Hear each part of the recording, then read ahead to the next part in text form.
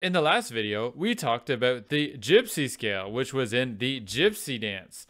And today we are going to be talking about the Hijaz scale, which is in the song Jovano Jovanke. It's the same scale.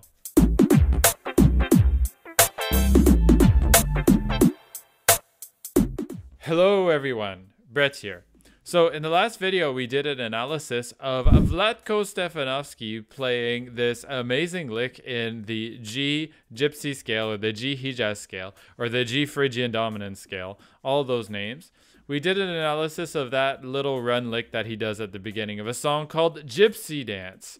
And today we are going to look at the lick that is in Jovano Jovanke. This is a Bulgarian folk song, and it's Vlatko with his dynamic duo partner Miroslav Tadic accompanying him along. And it's the solo part that in this concert that I saw of live in Zagreb 2007. So they play the theme, I guess, and then after that they do a sort of improvisation solo thing. And of course Vlatko Stefanovski is an expert at the fast picking, and an expert at fast picking this very ethnic sounding Hijaz scale. So we're going to have a look at the lick that he plays in the improvisation part. Let's have a listen.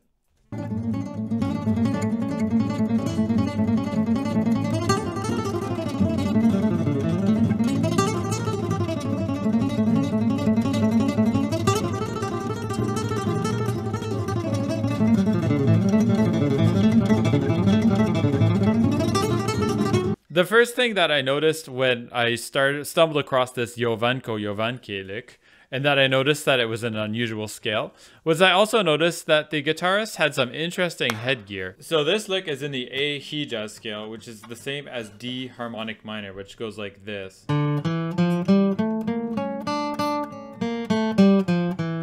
So this is D harmonic minor, and if I were to do the A Hijaz scale, I would play the exact same notes starting on A and finishing on A. So I have this.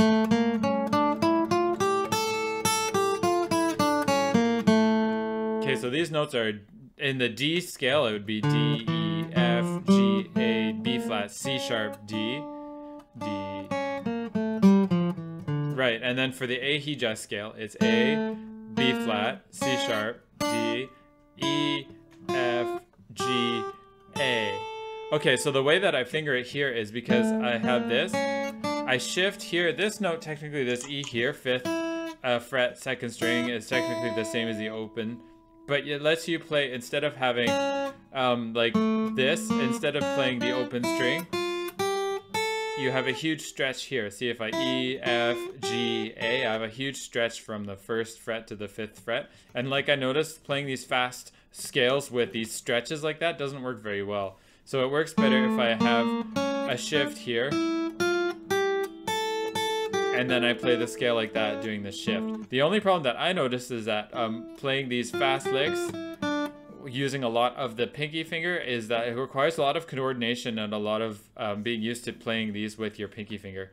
The scales when fast licks with your pinky finger, so that's a different, you know, these are weaker fingers, and having them move as fast as your other fingers can be a little bit tricky. What I found was that because we could see the left hand of Vlatko very well, I thought it was going to be super easy to transcribe everything, but it actually was not that easy because I thought that it was going to be perfect alternate picking the whole time, but there turned out to be some spots where there was economy picking.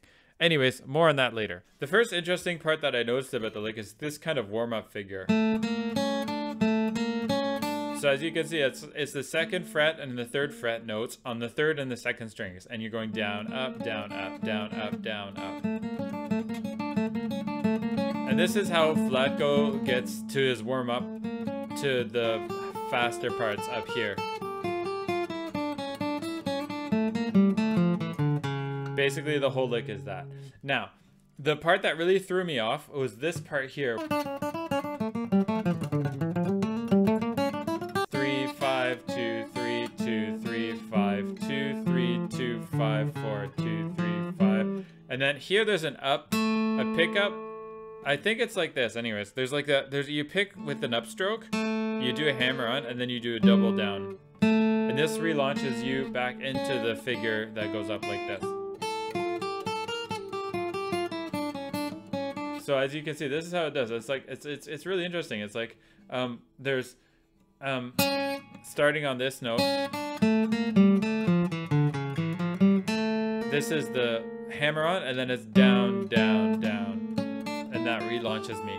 So that really kind of threw me off, because if you do everything alternate picked and you don't do this fingering and you don't keep the same fingering, you mess up. You don't have the same up down picking stroke, and then you end up doing like a if you want a downward pick slide, you end up doing like a down stroke and then having to switch strings up, which is a no-no. Do up, down, and then up, down. This pattern doesn't work, so you have to solve it by going up, hammer on, and then down, down. The other part where the economy picking comes in is at towards the end of the lick, where you have kind of the same. It comes back to the same figure. So I have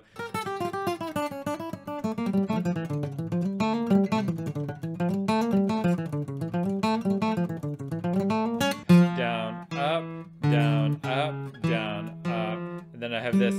I have an upstroke with a hammer on, and then a double, and then sorry, down, up. So this is kind of threw me off as well, because like I have the same figure as what I saw before with the double downs, but instead, because I loop around in this area, I have to do down, up, down, up. So it's this part that goes like this. You have E, F, G, so like 2, 3, 5, and then upstroke, hammer on, and then down, up. You do everything picking normally, and then this is upstroke with a hammer on, and then down, up. So those are the economy picking parts that I found were interesting. The other parts are totally picked normally. This part I found difficult when it's this loop like this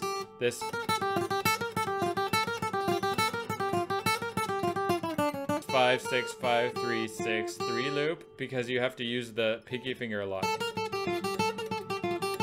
And it requires a lot of coordination between the third and the pinky fingers.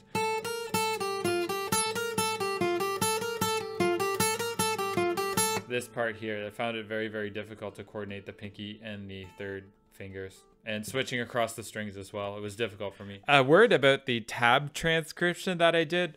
I did this transcription that's in like 7/8, because I wasn't exactly sure what time signature to put the tabs in, so I just kind of put them in that.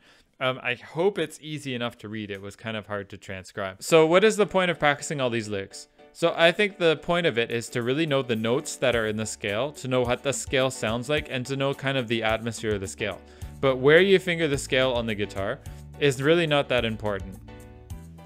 After studying all of these licks, I've seen these scales played in a whole bunch of different positions, and it doesn't seem to really make an effect on the speed that way you're playing the lick. The only important thing that I really found is that those big stretches are really a no-no. So my original conclusion of having big stretches in your lick being okay, that's totally out.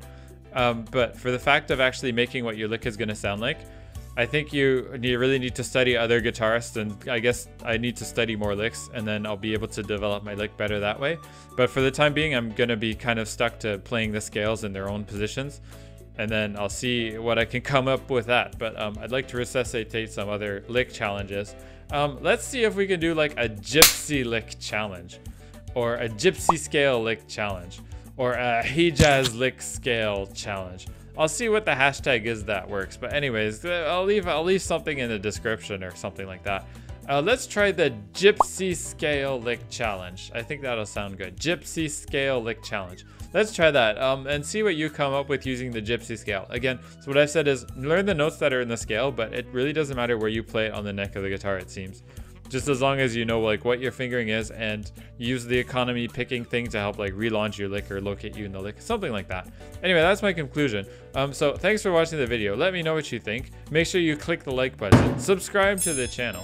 Also on my Subscribestar page, which is new, I'm posting content to my Subscribestar page, and that's where I post the extra lick breakdown. So I'll have the tabs for these licks that I've done in this Gypsy lick, this Hijaz scale. I have the exact tabs that I've worked on, and where I play the scale, I play everything slowly and I show you exactly where it is. So if you want to learn exactly the licks that I played, you can check that out on my Subscribestar page. Okay, that's all for the video. Thanks for watching. I will see you in the next video.